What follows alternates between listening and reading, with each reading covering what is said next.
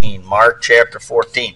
I'm using my brother Bob. You were with me when we went to, what's that little town down there, Brother Eccles? You preached down there a couple of times, north of I-10, east. Wilcox?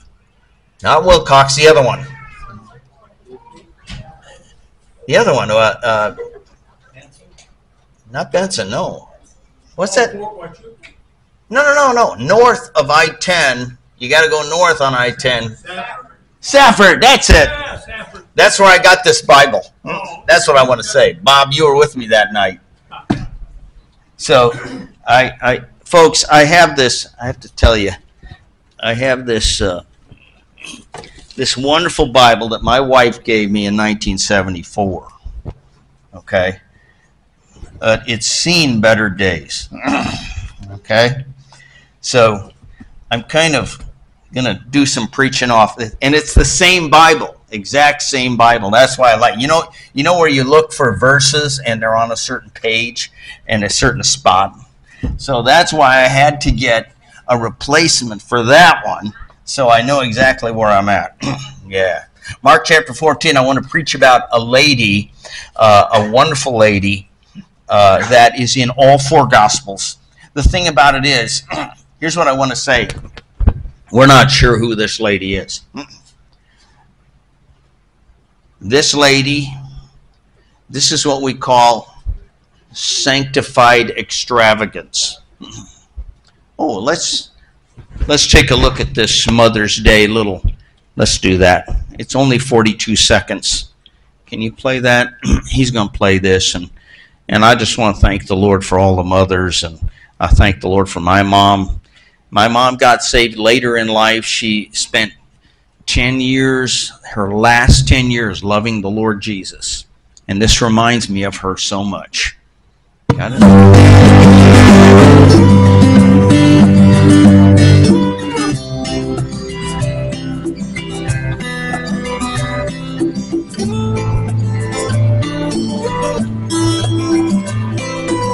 Hey.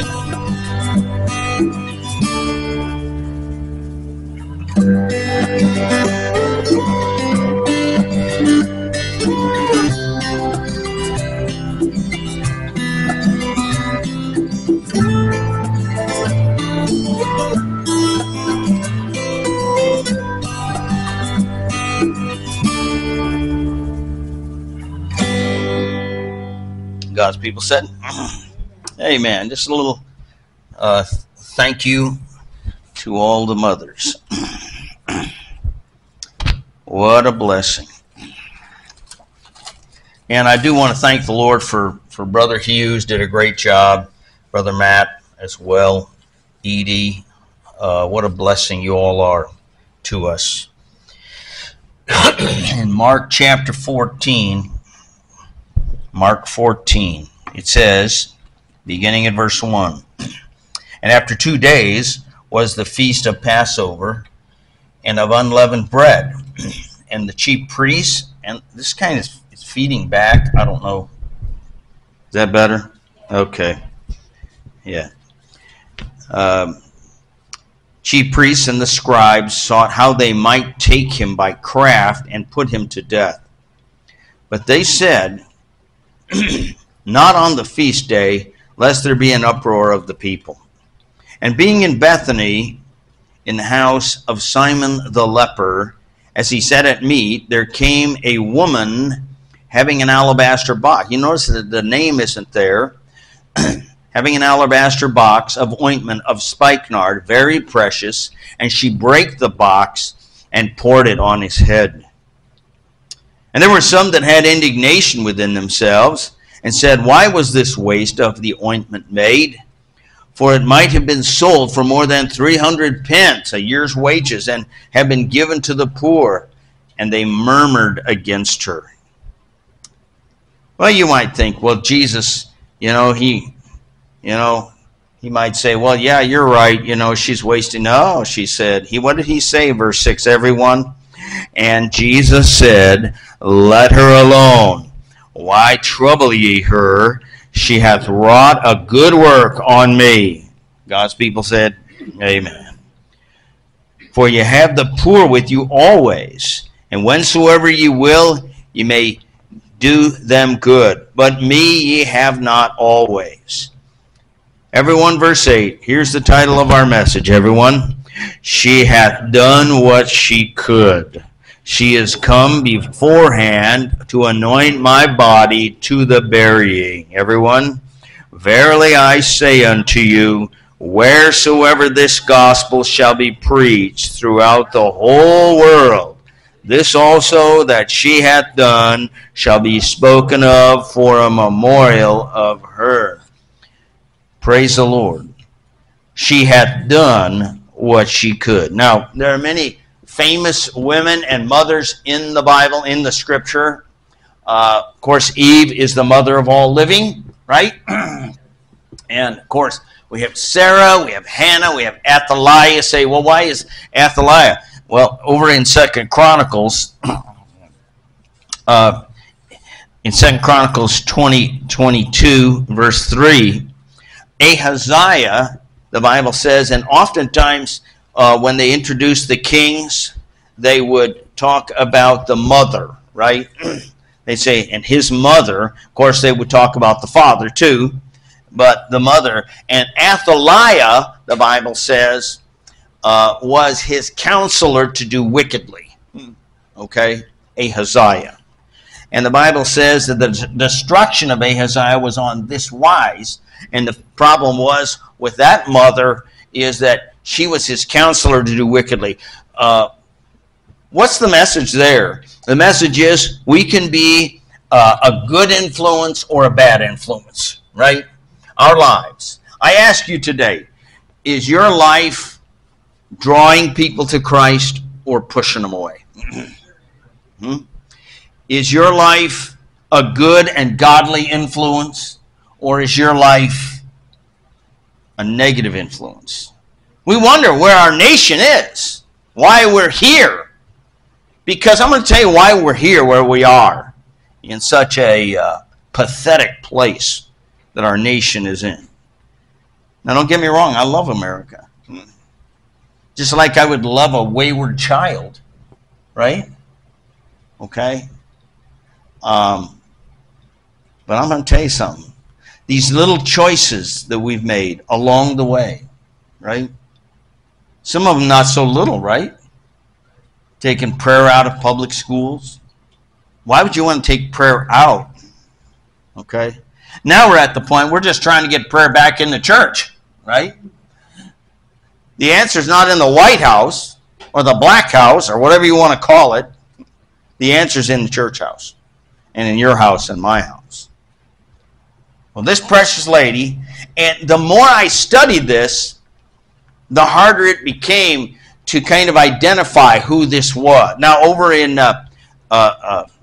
chapter 12 of John, it says that Jesus 6 days, 12 and verse 1, or you can just listen, before the Passover came to Bethany, where Lazarus was, which had been dead, whom he raised from the dead. And they made him a supper. Jesus liked to have a supper, amen. He liked to eat and have fellowship with his disciples. They made him a supper, and Martha served, of course. But Lazarus was one of them that sat at the table with him. He just rose from the dead, amen. John 12.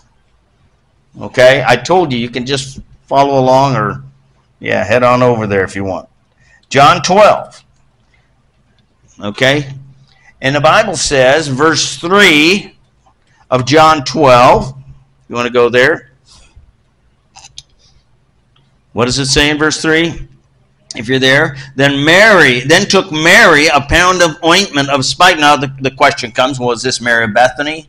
Mary of Magdalene. There's a number of Marys, right? Mary, the mother of Jesus, right? Well, we believe this is Mary of Bethany, of course, and very costly, anointed the feet of Jesus. So in Matthew and Mark, it says that this woman poured the ointment on his head, right? But then we get over here, I think in Luke and John, she also put it on his feet. I think this, okay? There could be a couple of things. There might be several anointings, right? Might be several anointings. Or, I think, personally, that she poured it on his head and it poured down to his feet. And the Bible says she wiped his feet with her hair. Amen? And there is a message there that the hair is a glory to the woman, right? And so she literally put her glory upon his feet. Amen? Now, several weeks ago, we preached on the wounds of Christ. Do you remember that? I hope you never forget it. The wounds of Christ. Where was Christ wounded? His head. For our what? For our head sins. Got it? He was wounded in his head for our head sins. Our mind, our emotions, our will, our eyes, our ears. Powerful stuff. Well, I saw a parallel, Brother Matt, as I studied this. What Mary, I think it was Mary of Bethany. But then it said it was a sinful woman, so that might have been Mary Magdalene. See, so there's a little bit, and so there might be more than one anointing. All right, we know that the Bible does not contain mistakes. Amen. Okay. All right. There might be things that we don't understand. What are you looking for? A fan? No fan. There's no fan. Okay, you can take that. It's a little filter. All right. All right, you can take it. It's yours. Here's what I want to say is, so we see here in John 12 that she anointed the feet of Jesus in John 12. Now we go back to Mark. We're going to go back and forth a little bit now. Apologize. But the Bible says here that she break the box, right? The alabaster box, break the box, poured it on his head. You see, I think God is perfectly accurate. Amen? She loved and worshiped our Lord Jesus from head to what? Toe. Amen? God's people said, amen. And so, many times in the Gospels, called the Synoptic Gospels and in John, many times we have to piece together an aspect from Matthew or Mark, and then we have Luke, the beloved physician, right? And we have John to the world, and so forth. And so we have different aspects of possibly the same anointing. And I think that she loved the Lord Jesus Christ so much. And let me, as we get to John chapter 12, and we consider that this is Mary of Bethany, right? What happened in chapter 11? Anybody? No?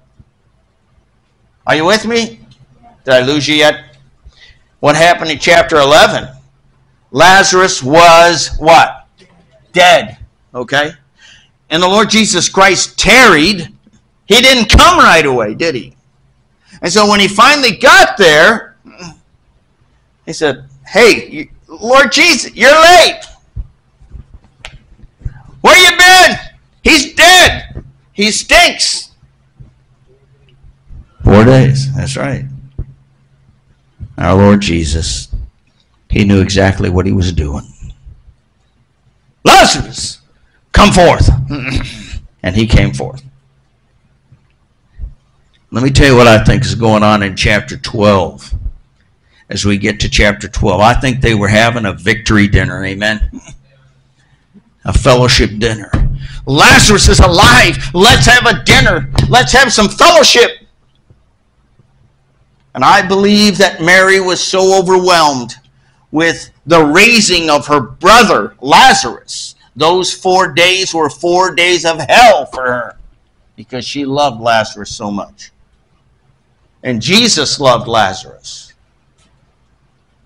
And when we all get to heaven, what a day of rejoicing that will be. Lazarus, what was that like? Where were you for those 4 days? Were you talking to Jesus? Were you in heaven? Were you talking to the Father up there? And the Father said, oh, time for you to go back. Boy, I don't know. This, once again, Brother Frank, this is like above my mental pay grade, right?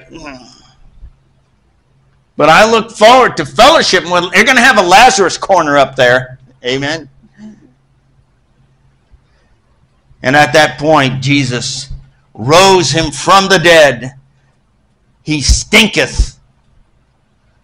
And here's what I believe, beloved. They're having this meal.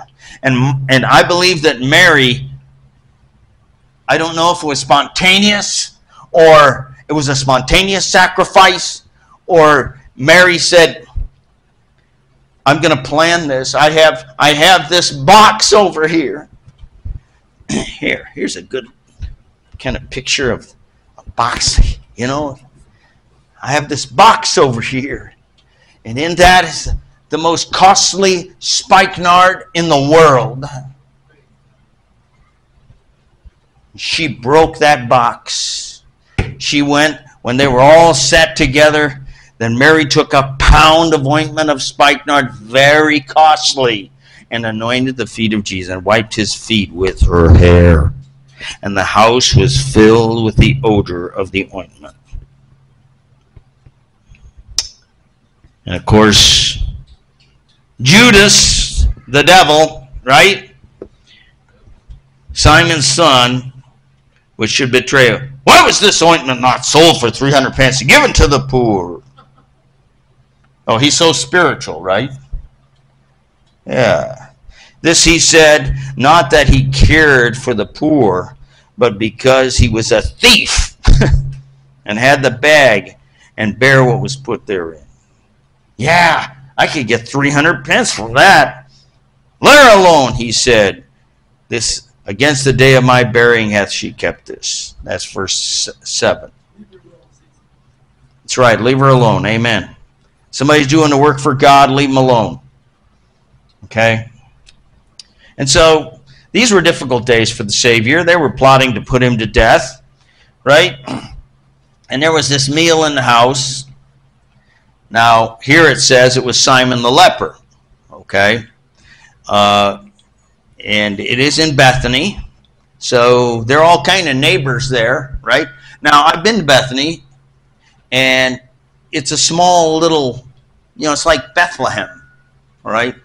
Everybody, how many ever been to one of these little towns where everybody knows everybody? Huh? Yeah. We have a little town, Knights Ferry. That's where our family finally settled after many years, after living in Berkeley all those years. And Dad said, you know what, we're going to retire up this little town. Population 93. Okay? So everybody knew everybody else and what everybody else was doing. Lots of gossip rolling around that town. Little country church. I preached in that church. And God's doing the work there, though. Praise the Lord. So that's Bethany. All right? Dr. Sanders and I and our group, we met with a godly lady, had a wonderful time, and then we walked across the street to Lazarus' tomb. What a privilege it was to be there, to think about what happened there. Our Lord Jesus Christ, raising him from the dead. I think she was so overcome with gratitude and joy in her heart that her brother was raised from the dead. She said, I can do nothing but anoint you and praise you from head to foot and lay my hair at your feet. So, out of all of these, ladies and mothers. Jezebel. And we got Mary, of course, Eunice and Lois we just read about this morning. Next. This lady, she did what she could with what she had. She had this box with the ointment. And folks, I don't know what the future holds. I'm going to call, the time may be coming where I have to scramble and get every available dollar we can for a more permanent home. So think about that, pray about it. God's going to open a door. God will open a door, and we're all going to sacrifice, amen? We're going to make it happen. I'm not worried about it. I'm not pressuring. I'm not going to pressure anybody, because God has always led us. So, Bob, what are we doing? We're thanking the Lord ahead of time. Let me tell you something. Mary of Bethany was thanking Jesus for all that he did for her and sacrificed. This is called sanctified extravagance. You want to put that up there? Vance Havner. How many ever heard of Vance Havner? Good old-time preacher. He's gone. He's with the Lord. The old Southern Baptist, not this new stuff. And so here's Vance Havner. He's going to talk a little bit about this sacrifice. You got it? Oh, maybe it isn't going to work. And if it doesn't, that's okay. Did you hook up? Are you hooked up? Oh, just okay, put it aside for now. Let me know when you get hooked up. Okay? All right? So she did what she could with what she had. You know, some think about what they would do. You know, over these many years, and Brother Matt, I'm sure that you've had this conversation with some well-meaning member, right? And they come up to you and they say this. And I always have to chuckle. And the conversation goes like this. Pastor, I just want you to know that if I win the lottery... But I'll read from another of the Gospels. Oh, here he is. Because Go. they're spread through them, you know, and this is John 12, the first 9 verses. John 12. Then Jesus, 6 days before the Passover, came to Bethany, where Lazarus was, which had been dead, whom he raised from the dead. There at it, as Dr. Lee used to say.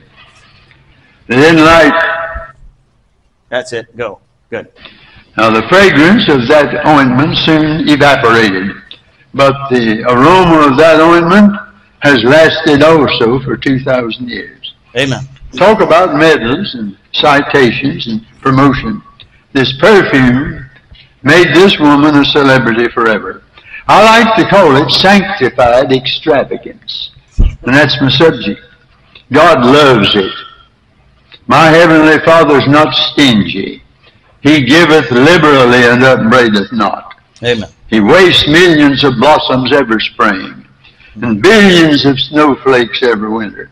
Splashes color all over the landscape recklessly in autumn. He could do it with less. Doesn't dole it out for afraid he'll run out of it. Doesn't measure his love. He gave his only Son. He spared not his Son, but freely delivered him up for us all. He giveth not the Spirit by measure. His love has no limit. His grace has no measure. Amen. His power no boundary known unto men. Yes. But out of his infinite riches in Jesus, he giveth and giveth and giveth again. That's my God. And if you're miserly and penurious and parsimonious, you didn't get it from God. My God's a generous God. He's got plenty of resources. Heaven's in no danger of going broke. Some of the saints act like it sometimes, but it's in pretty good shape, solvent, always will be. I heard of a little church that's called a new preacher. And somebody asked a member, how do you like a new preacher? Man, they said, he's a praying man. He's been asking for things our other preacher didn't even know God had. Okay, thank you. All right. Vance Havner. There's only one of him, too. How many never heard of him? Never heard of Vance Havner? Never have? He's great. Great old preacher. He's with the Lord many years now, a number of years. And did you ever get to hear him? No, never got to hear him.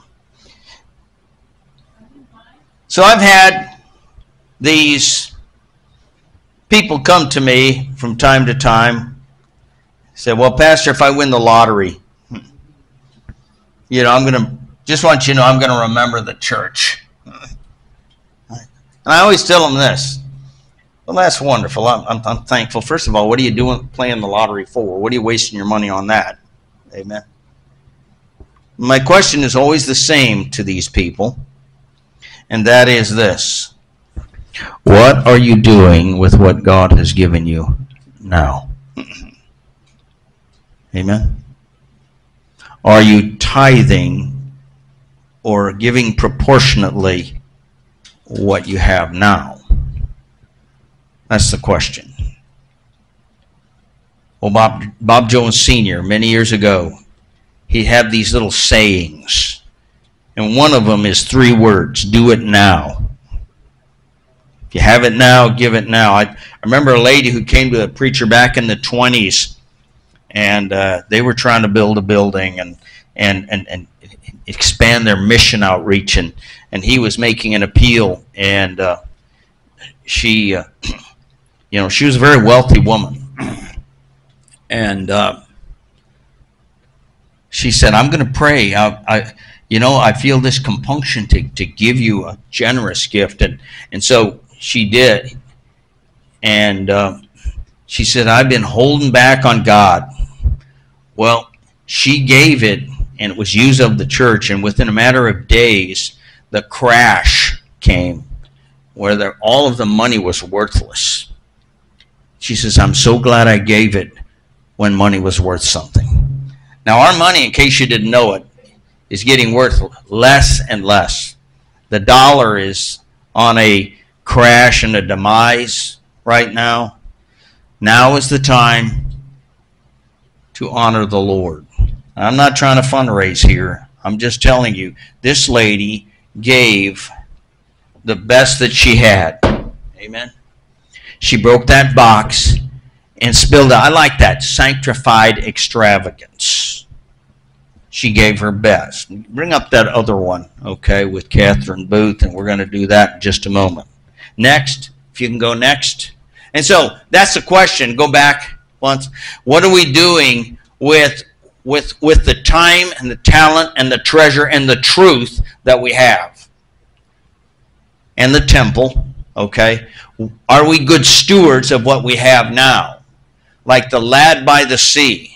A little boy once long ago, at even ere the sun sank low, freely offered his meager food, which thou didst take and bless and break, and with it feed a multitude. He just had a few loaves and a few fishes, but God used that in the hands of the Savior, right, to feed a multitude of thousands. Praise God. Well, Mary being dead yet speaketh. Amen. Next. She did what she could while she could. Some are always going to do something sometime. How about it? The Bible says in Ephesians 5:16, redeeming the time, for the days are evil. What would she do with it? Well, she did it. All right, and we're speaking about her now, aren't we? Some believe in yesterday. All right? Next. So do it now. Do it now. And then she did what she could, though she was criticized. Amen? How do you do when you're criticized?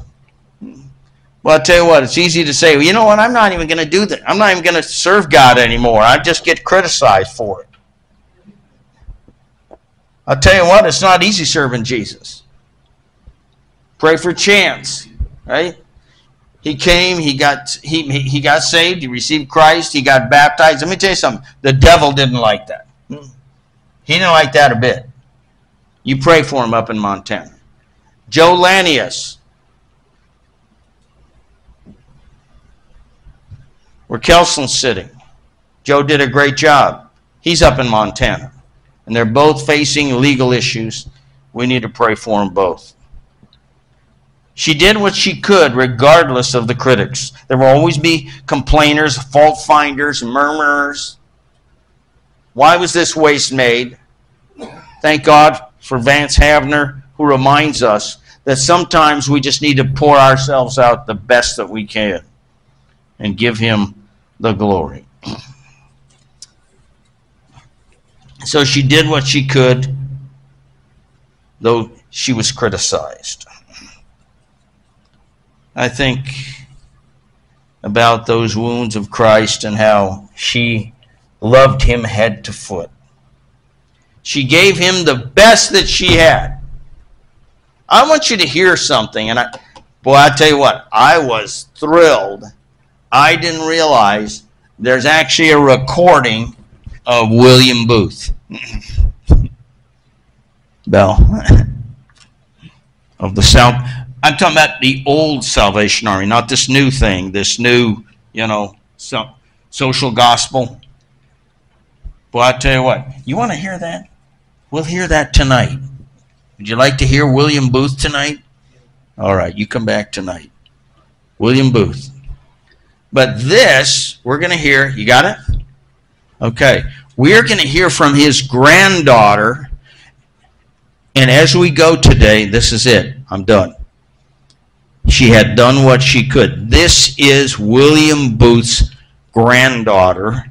And this is actually a recording of a recording. Okay, so bear with it. You can hear it, but I want you to hear about giving your best for Jesus and what God can do with that. All right, here she is. This is. Did my best. Oh, go ahead. Best. Wait. And then he suddenly seemed go to back. be Yeah, you gotta go back. angry with me. Raw. Back here. You got to get this. Okay, go. Start over. It's only a minute. I said, well, I did my best. And then he suddenly seemed to be angry with me. He roared at me. And he could.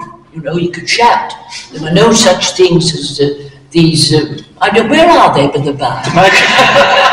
No such thing as microphones. They're up there. I see, but I need none of them. No, it wasn't. But we had to learn to shout. Yes. And he had a splendid voice.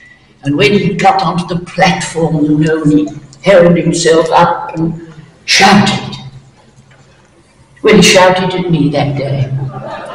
You see, I was all in a shiver. And he said, "Your best? What's the good of that, Catherine? You'll never be any good to me in the army if that's all you can do." Well, I felt dreadful. And then he suddenly stopped and changed. Said, "You see, dear child, when we believe in God and God helps us, we can do better than our best." Man. And then he opened up all that idea of God being within reach and understanding how we felt. That's it. Did you get it? Did you get it? He wants us to give. Thinking about going solar. That's good. But turn that off, yeah. You get that idea? We are to give our best, but when we give our best in the idea that it's in His hands, we can do better than our best. God's people said, amen. And that's what God did. That's what the Lord Jesus Christ did with Mary of Bethany when she poured out the best that she had. And we're speaking of it today. In a few weeks, we're going to have Memorial Day, right? And this that we preach about today is spoken of for a memorial for her. Thank God for Mary of Bethany. Let's stand together. Sanctified extravagance. Let's give thanks to him. We're going to hear from William Booth tonight. I didn't know he'd passed, and I had to, Brother Matt, I had to look. When did he die? I thought he died in the 1800s. 1912 he passed. So we have a recording of D.L. Moody reading the Beatitudes. 1899. Yeah. Blessed are the poor in spirit.